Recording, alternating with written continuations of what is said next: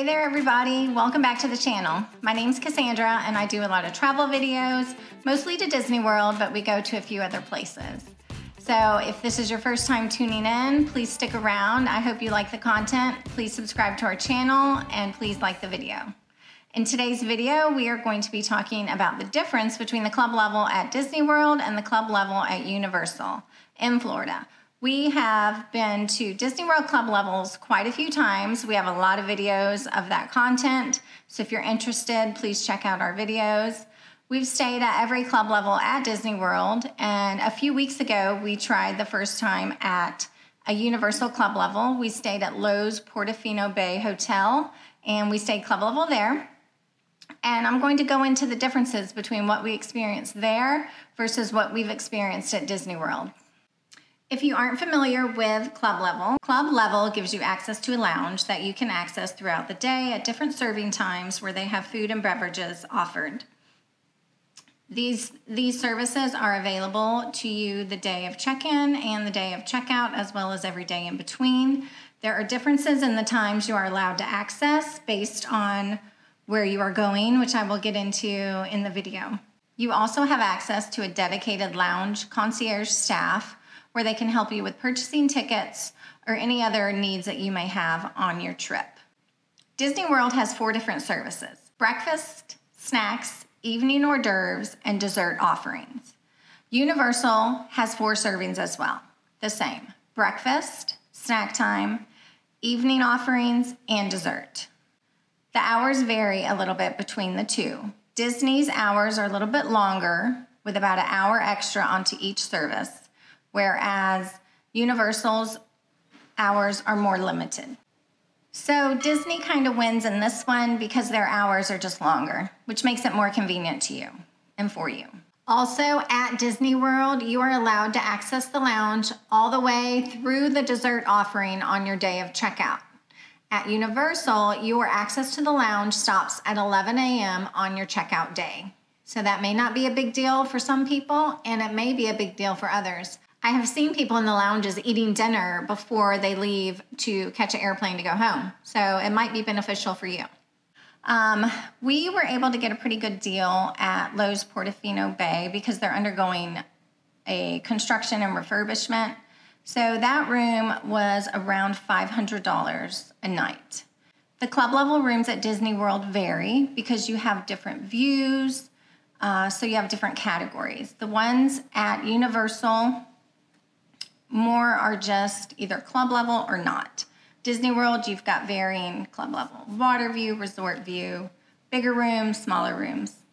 But the price for the comparable rooms is definitely less at Universal. I don't know what's going on with Disney, but they have increased their club level room prices dramatically in the past year.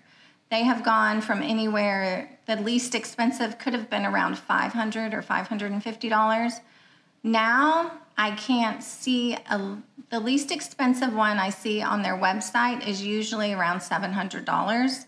That's for the least expensive club level at Disney, which is Coronado Springs. But most of their rooms have increased at least by $200 per night for the club level rooms at Disney World. Some of them are even more. The Grand Floridian recently did a refurbishment. It's been 6 months, maybe close to a year now. And with that refurbishment, their club level prices jumped up dramatically. And a resort view, which is the regular bottom line club level room, is about $1,200 a night.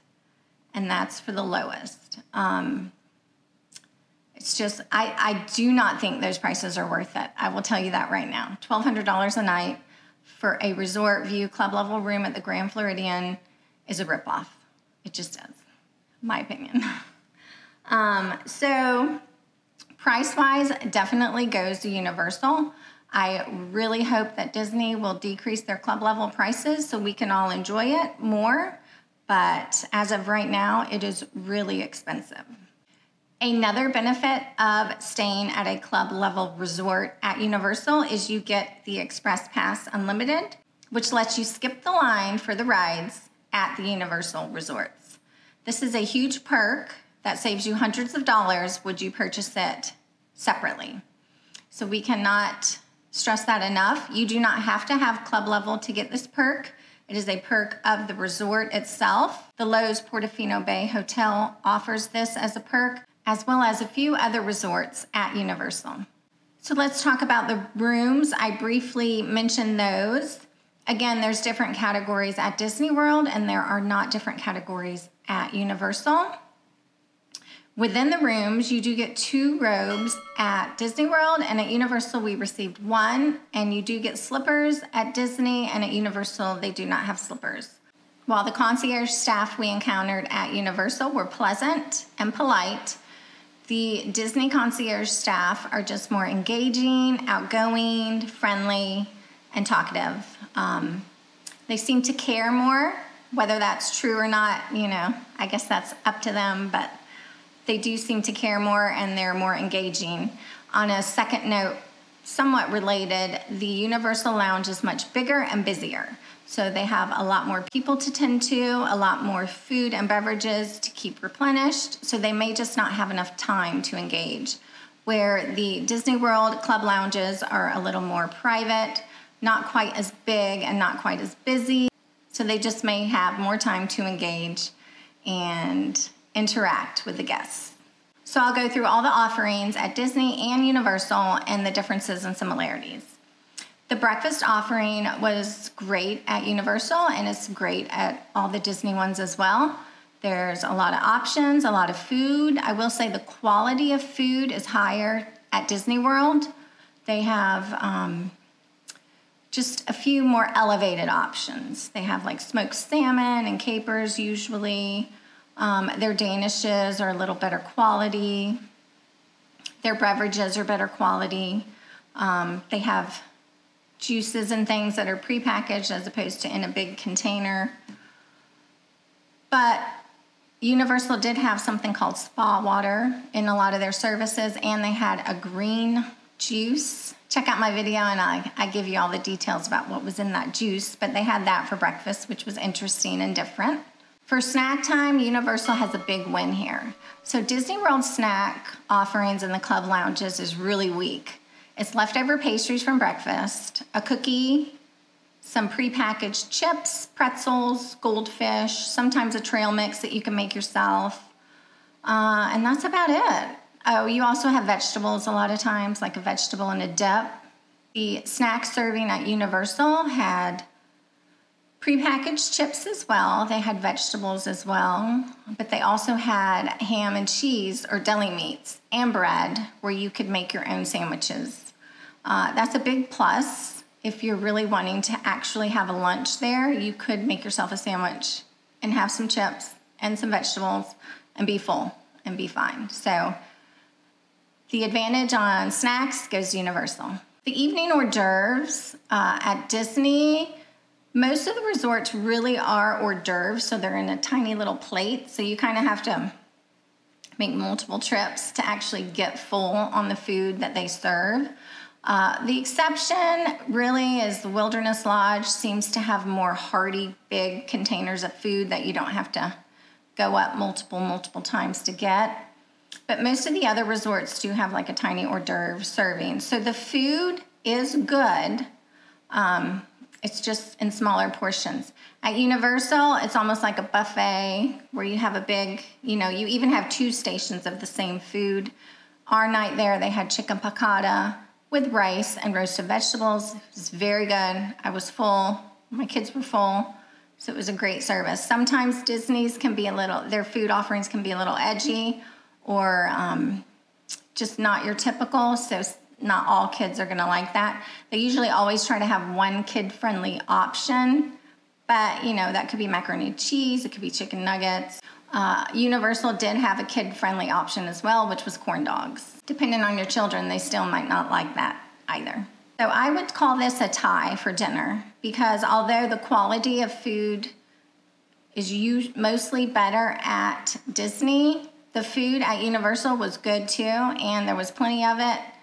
And it was what we needed, to have a nice dinner.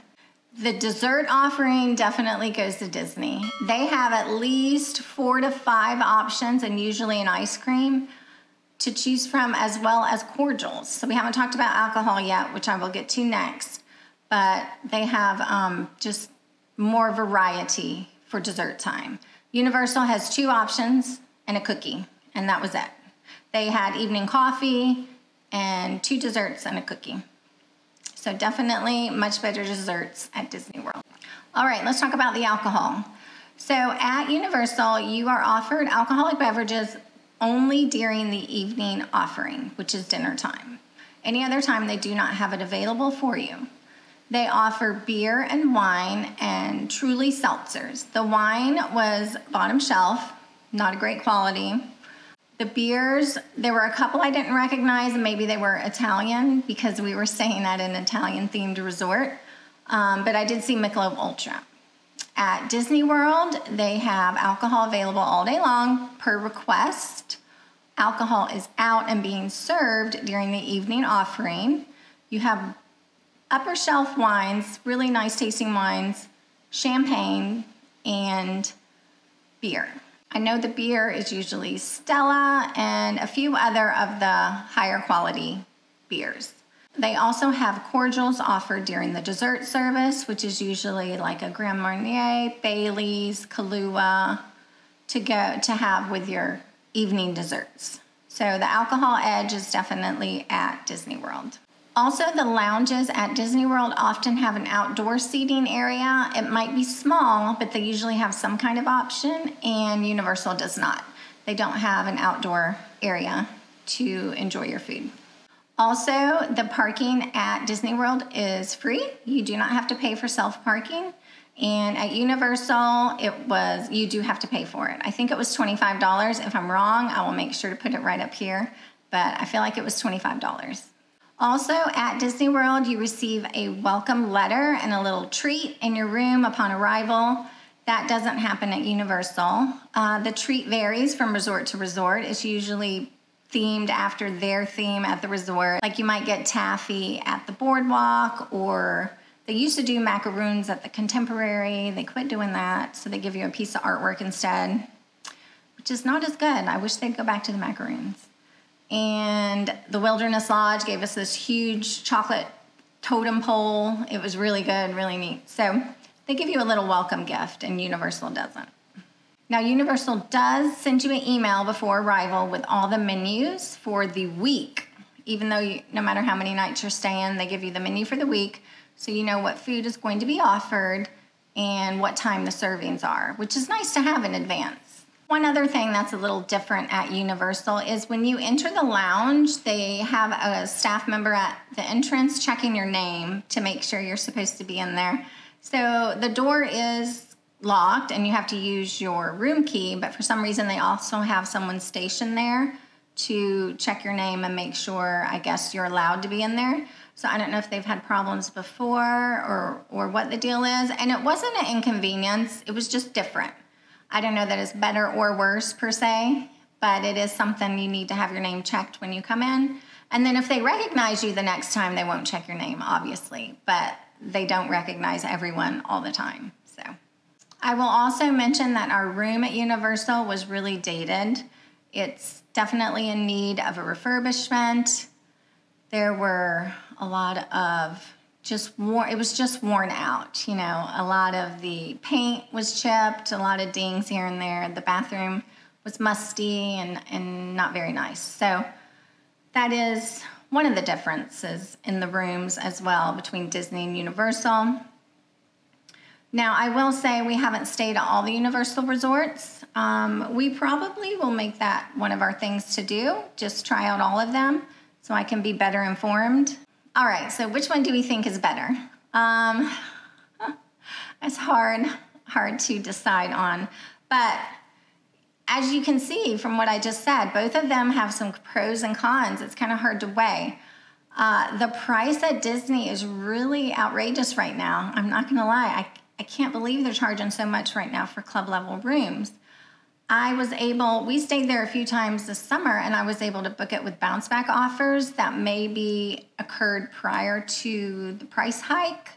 I think I booked those bounce back offers last December, so it has been quite a while since I locked that rate in. But but their club level prices are really expensive right now, and I don't know if that's going to change. So even with our annual pass discount, the price is still really high, and it's something you have to weigh in. Are you going to consume that many more meals in the lounge and that many more alcoholic beverages to offset the cost increase in the room from a regular room? Now, the regular rooms haven't seemed to have increased in price as much as the club level rooms have. So it's not like an even increase in price. So that's concerning as well. A club level room used to be maybe $150 to $200, sometimes only $100 and something more than a regular room at Disney World. And now they're at least $200, maybe $300 more per night for a club level. And that's just hard to offset that cost. Are you really going to eat and drink $300 worth of food in one night? Probably not. So it's just something you have to weigh into. And people like us who have gone club level many times before, it's going to be hard to try to break that. But the price is just going to, keep us from staying there as much. It really is. So you really have to look at that. We are excited and are going to try the other club levels at Universal, and I'm going to book longer trips so we can actually take advantage of the Express Pass, which we were not able to do on this trip we just took. So, that's going to be something we're going to look at, and hopefully we'll be able to stay over there as well some too. Again, so for the overall experience, I'm going to give it to Disney. I love their concierge staff. They're always very friendly, very accommodating, and we've always had great experience. However, like I mentioned, I am going to try Universal more, and I'm not going to be able to stay at Disney as much club level because of these huge price increases, unfortunately. So I hope you guys found this video helpful. Let me know what your opinions are. If you've seen the price increase, what do you think about it? Have you been to Universal Club level, and do you like that one as well? So let me know what you think in the comments. I thank you guys for watching. I really appreciate your support. Please like this video and subscribe to the channel. Stay tuned. We're actually going to be going to Mickey's Not So Scary Halloween Party in a few weeks, and I'll make sure to have videos of that as well as our resort stay while we are there. While we are there, we are staying at the Contemporary Resort club level for 2 nights, which I was able to book on a bounce back offer. So that's how we were able to pay for that one. Right now, the Contemporary is at least $1,000 a night with an AP Pass discount. So it's highly unreachable for a lot of people, including myself. So anyway, I hope you enjoyed the video. Stay tuned. We've got great ones coming up.